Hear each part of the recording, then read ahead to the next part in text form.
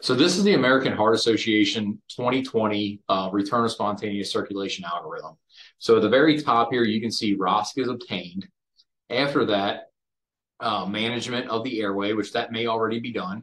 Likely, it's probably already done. We either have an endotracheal tube in place or we have a supraglottic airway, either a King or an iGel in place, or an LMA, depending on where you work. Manage respiratory parameters. So start at 10 breaths per minute. We're trying to titrate that pulse oximetry somewhere between 92 and 98%, and our end tidal CO2 somewhere between 35 and 45. That is a normal range for end tidal CO2. Manage hemodynamic parameters, so systolic blood pressure greater than 90 is what we're trying to get, and then a mean arterial pressure of greater than 65. So in a previous lecture, I talked about MAP. When you take a blood pressure, especially via a cardiac monitor, you get the systolic number, you get the diastolic number, and then you're given a little two-digit number, kind of much smaller font size next to the systolic and diastolic numbers. That is your MAP.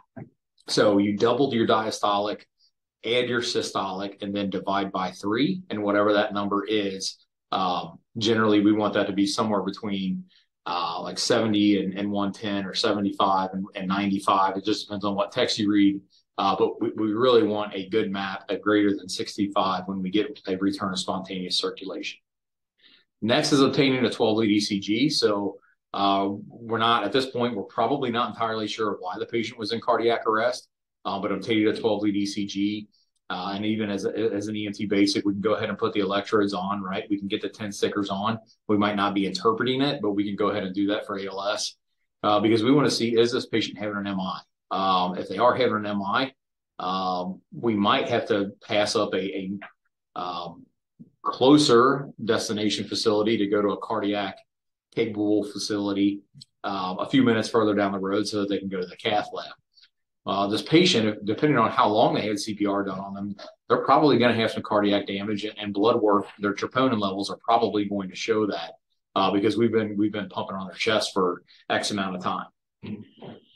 Consider for emergent cardiac intervention if we have a STEMI. So obviously, like I just spoke about, we would get that from the 12-lead EKG.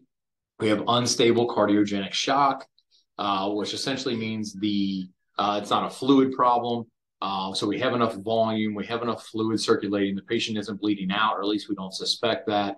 The patient isn't in any type of crazy cardiac dysrhythmia. They don't have any other type of shock going on, like a septic shock or an anaphylactic shock. Once we've ruled out all of those things, if the patient's heart still isn't beating as well as it needs to be, they're still hypotensive, we can start to kind of lean on, I wonder if this patient's in cardiogenic shock. Now, the number one cause of cardiogenic shock is a myocardial infarction. If a myocardial infarction isn't treated and isn't addressed early on, that is eventually going to go into a cardiogenic shock and then eventually death. So essentially what cardiogenic shock is it's a pump problem. The pump or the heart isn't doing its job like it needs to. So therefore the patient is becoming more and more hypotensive. Vital organs are becoming less and less perfused. Do they follow commands? So if yes, they follow commands, the patient's awake, we're going to continue to monitor those patients, continue to get blood pressures from an ALS perspective. We're going to continue to monitor EKG. We're going to have a line established or establish a line if we haven't already done that, give some fluids, potentially some vasopressors, depending on what their blood pressure looks like and so forth. If the patient does not follow commands and they are still comatose, which is probably the most likely scenario of ROSC, targeted temperature management is on this. AHA and ACLS does talk about targeted temperature management, and I talk about it on the next slide as well. That does not necessarily apply to the pre-hospital setting.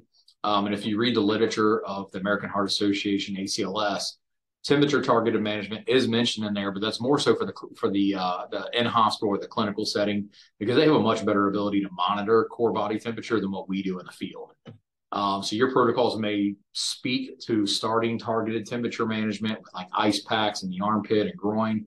If they do, that's fine. Again, I've said this in almost every other lecture that I've done this far. You have to follow your protocol at the end of the day, but just know from an American Heart Association, they don't necessarily expect EMS providers to perform targeted temperature management because we don't have a fantastic way of actually monitoring it.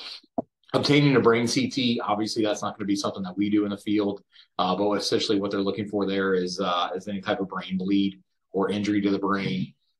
Another critical care management, so just definitive care and definitive management in the hospital, eventually either going to the cath lab or going to the ICU, whatever it may be, for continuous observation, blood work, EKG monitoring, and so forth. So the initial stabilization phase, and we're kind of jumping back to this second large green square on that algorithm.